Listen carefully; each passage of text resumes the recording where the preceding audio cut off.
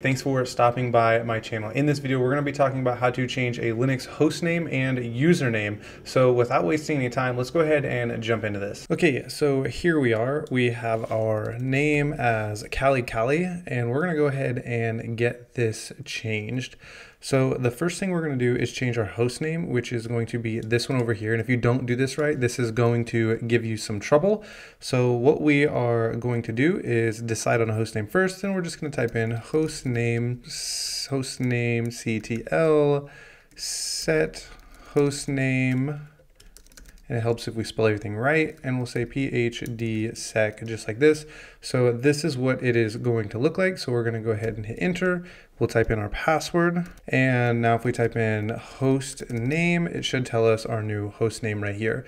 But we are not done yet. We need to switch to our root user. So we'll go sudo su just like this. And we're going to type in passwd, and you're going to need to change the password to your root user to something else. That way we can log in as our root user.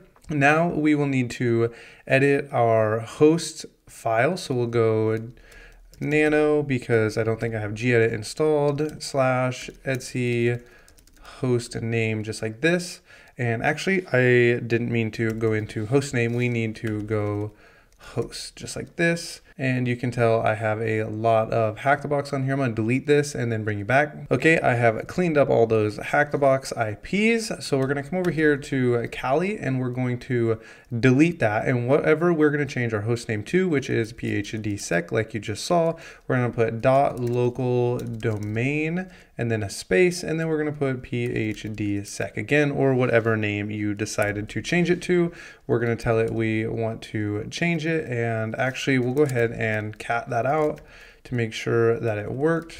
Etsy host just like this, and this is what it should look like at this point. And now you have to restart your Callie machine and then log in as your root user. So I'm going to go ahead and restart, and I'll bring you back once I'm ready to sign in. So we're going to sign in as our root user. Once we get logged in, we will need to open up a new terminal right here. We'll make that bigger so you can see it. And now we're going to change our actual username, which is going to be this one over here. So we're going to have to do this as root because our actual user that we're trying to change can't show up. So the first thing we need to do is change the home user from being Callie to whatever we want it to be. So we're going to just say user mod-l, and then we're going to list our new name. I'm just going to use my name, and we're going to tell it we want to overwrite the home Callie user, and then we want to overwrite Callie just like this. So if we hit enter, that should go through, and then we're going to put ourselves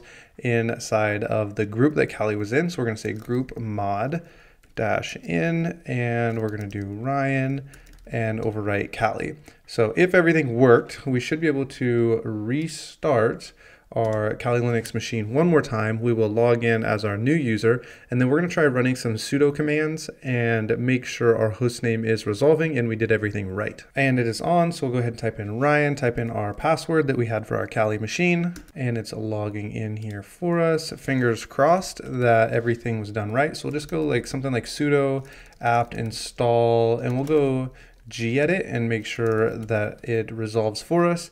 And it says we already have it, so we could do a sudo apt update, and it says that everything is working for us. So now we have successfully changed our host name and our username, and our sudo is working here for us, so we know that our host name is resolving. So that is how you change your username and your host name on a Kali Linux virtual machine. If something is not working for you or you have any questions, please let me know down in the comments. Thanks for watching.